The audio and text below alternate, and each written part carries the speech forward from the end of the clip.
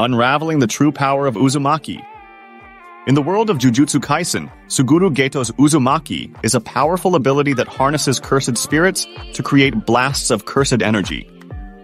During this event, Geto used Uzumaki with a total of 4,461 cursed spirits, but it was overpowered and left him almost dead.